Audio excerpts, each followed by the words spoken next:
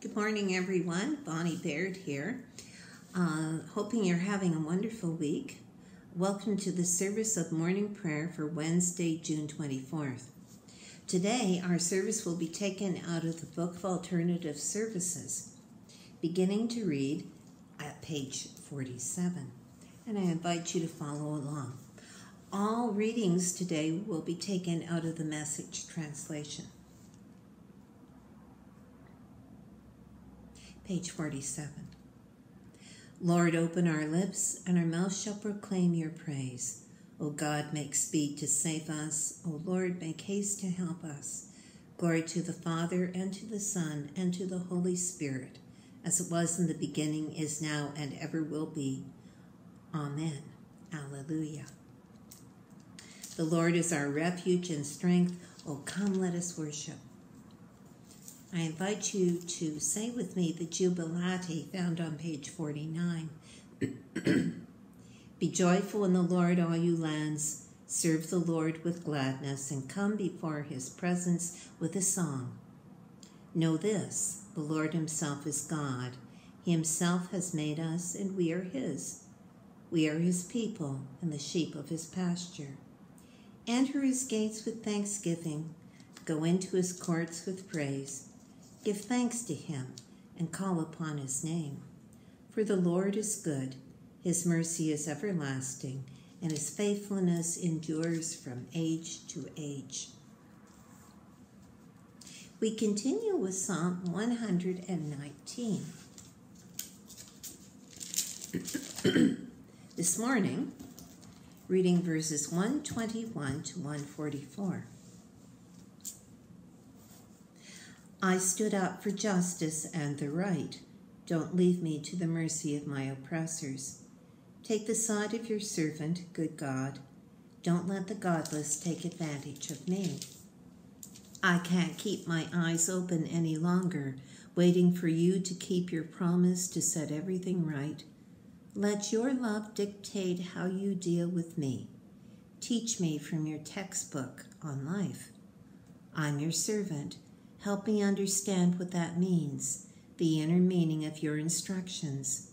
It's time to act, God. They've made a shambles of your revelation.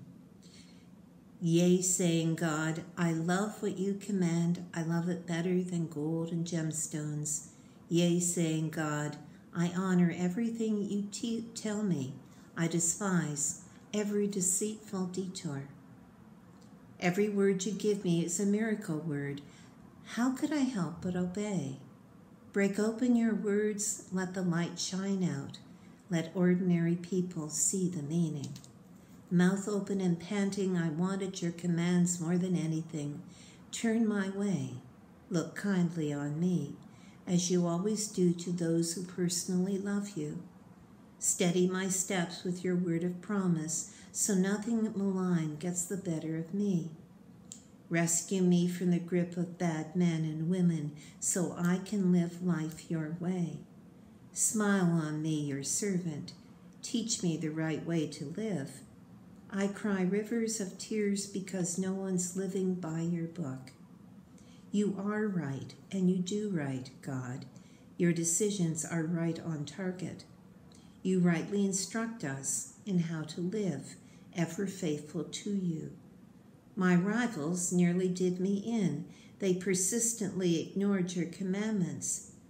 Your promise has been tested through and through, and I, your servant, love it dearly. I'm too young to be important, but I don't forget what you tell me. Your righteousness is eternally right. Your revelation is the only truth. Even though troubles came down on me hard, your commands always gave me delight. The way you tell me to live is always right. Help me to understand it so I can live to the fullest. A reading from Paul's letter to the Romans, chapter 4, beginning to read at verse 25. The famous promise God gave Abraham that he and his children would possess the earth was not given because of something Abraham did or would do. It was based on God's decision to put everything together for him, which Abraham then entered when he believed. If those who get what God gives them only get it by doing everything they are told to do, and filling out all the right forms properly signed, that eliminates personal trust completely and turns the promise into an ironclad contract. That's not a holy promise. That's a business deal. A contract drawn up by a lawyer with plenty of fine print only makes sure that you're never able to collect. But if there is no contract in the first place, simply a promise, God's promise at that, you can't break it. That's why the fulfillment of God's promise depends entirely on trusting God and his way, and then simply embracing him and what he does. God's promise arrives as pure gift. That's the only way everyone can be sure to get in on it, those who keep the religious traditions and those who have never heard of them. For Abraham is father of us all. He is not our racial father. That's reading the story backwards. He is our faith father. We call Abraham father not because he got God's attention by living like a saint, but because God made something out of Abraham when he was a nobody. Isn't that what we've always read in Scripture? God saying to Abraham, I set you up as father of many peoples. Abraham was first named father and then became a father because he dared to trust God to do what only God could do, raise the dead to life, with a word make something out of nothing. When everything was hopeless, Abraham believed anyway, deciding not to live on the basis of what he saw he couldn't do, but on what God said he would do. And so he became father of a multitude of peoples. God himself said to him, You're going to have a big family, Abraham. Abraham didn't focus on his own impotence and say, It's hopeless. This 100-year-old body could never father a child. Nor did he survey Sarah's decades of infertility and give up. He didn't tiptoe around God's promise, asking cautiously skeptical questions. He plunged into the promise and came up strong, ready for God, sure that God would make good on what he had said. That's why it is said, Abraham was declared fit before God by trusting God to set him right. But it's not just Abraham, it's also us. The same thing gets said about us when we embrace and believe the one who brought Jesus to life when the conditions were equally hopeless. The sacrifice Jesus made us fit for God, set us right with God. Hear what the Spirit is saying to the church. Before we go on to the gospel reading this morning, just a reflection on that word from Romans. Paul says in there, God's promise arrives as pure gift when we trust God to do what only God can do. It doesn't depend on service or our work. It depends on believing in God. New life, where once there was hopelessness, is the gift. Now, I remember holding my son shortly after he was born and looking down into his face and promising him so much, so much.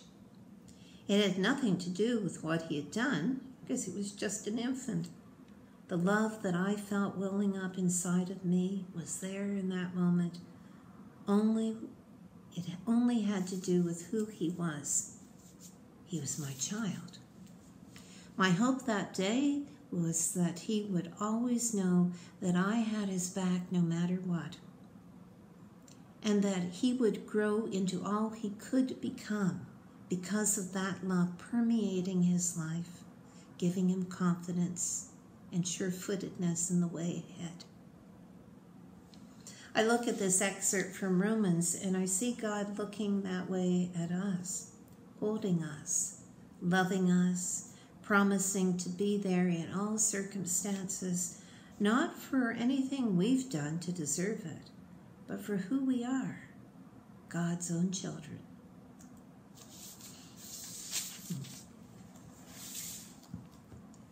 Thinking of my son, who's now a father of his own sons these days, and in this week following Father's Day. And happy Father's Day belatedly to all of you dads out there.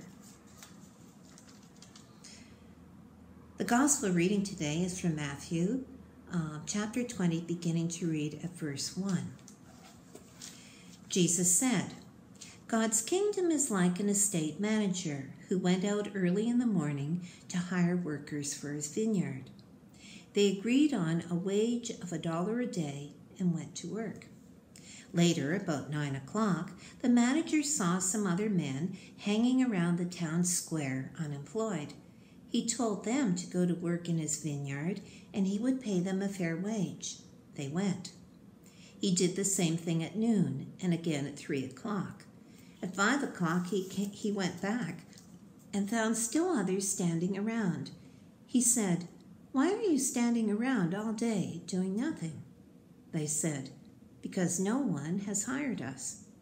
He told them to go and work in his vineyard. When the day's work was over, the owner of the vineyard instructed his foreman, Call the workers in and pay them their wages. Start with the last hired and go on to the first.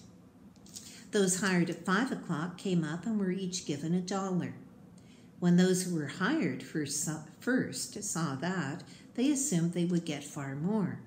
But they got the same, each of them $1. Taking the dollar, they groused angrily to the manager, These last workers put in only 1 easy hour, and you just made them equal to us, who slaved all day under a scorching sun. He replied to the one speaking for the rest, Friend, I haven't been unfair. We agreed on the wage of $1, didn't we? So take it and go. I decided to give to the one who came last the same as you. Can't I do what I want with my own money? Are you going to get stingy because I am generous? Here it is again, the great reversal. Many of the first ending up last, and the last first. This is the gospel of Christ.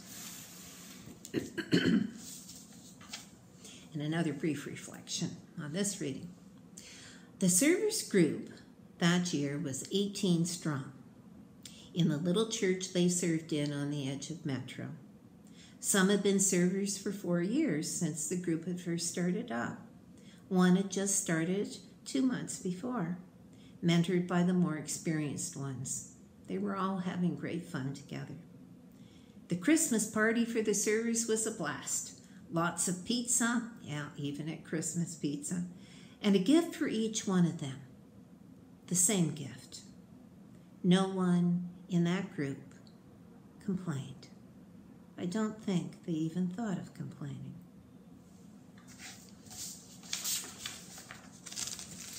Just a few words.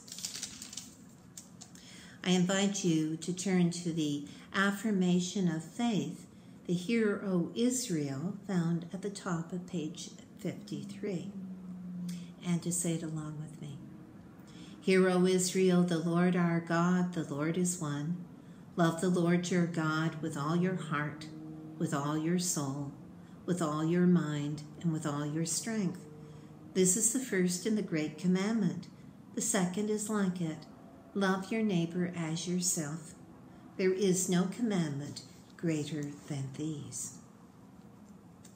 We continue with a prayer for thanksgiving, found on page 128. Page 128.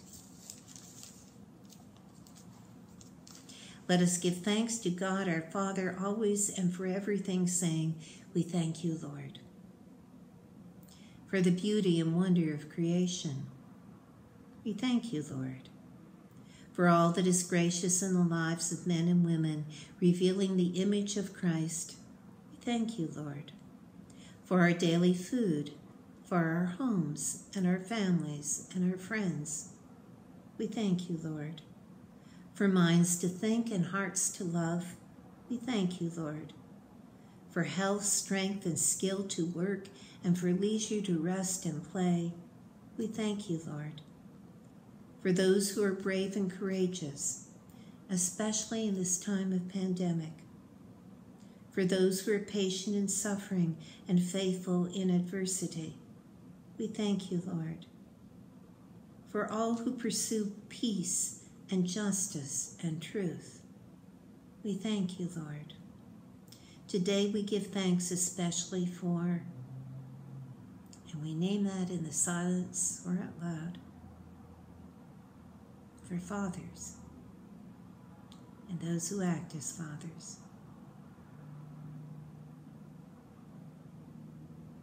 For Reverend Kyle and his family.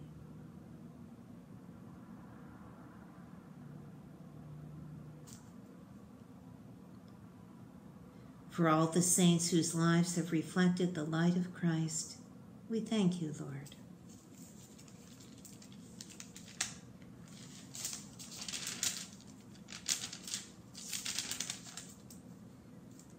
And the collect for today, a prayer for guidance.